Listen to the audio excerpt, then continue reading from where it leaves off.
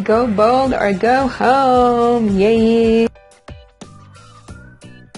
Hey guys, how are you doing today? It is Sunday, January 1st, 2017. Very exciting for the new year. As you guys know, I'm super pumped for 2017. But in the Facebook groups of the planner community, like Bullet Journal Junkies and other Facebook groups, there's been quite a discussion on what people's one word is for 2017. It's very common to choose a word to kind of be your theme or your focus for the entire year. And as a writer myself, it's very hard to choose just one word. Last year, my word for 2016 was focus.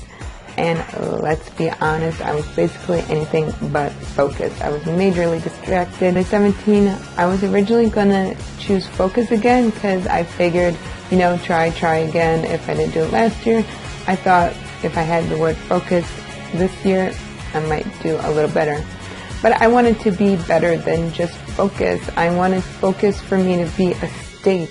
As common of a state for me as breathing. My word for 2017 is bold. Go bold or go home. That is basically going to be my theme for 2017.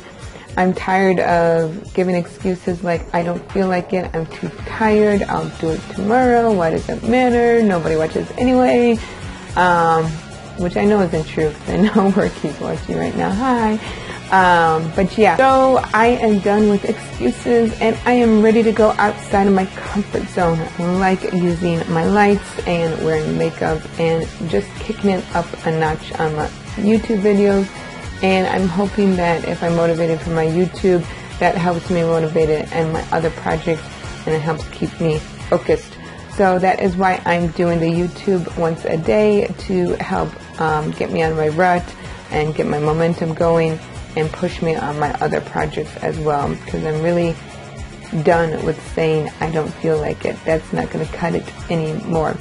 So I would love to hear in the comments down below what your one word is for 2017. I know it's really hard to choose just one. So if you want to put a theme down as well or mantra, go ahead, knock yourselves out. The point is to get motivated and get inspired for the new year, because New Year's really is a great opportunity to, as Elsa says, put the past behind us and let it go.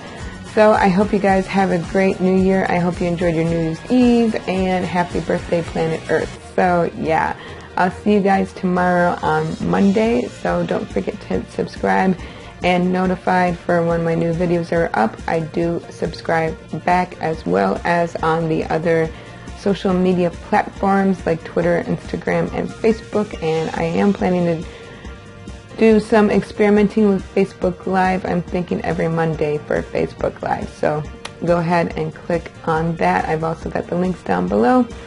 And I hope you guys have a great night. I'll see you guys tomorrow. Peace out. Bye. Let it go. Let it go. Can't hold it back anymore. I don't know the words. I don't know the words. I'm not even. Sorry, I don't know the words.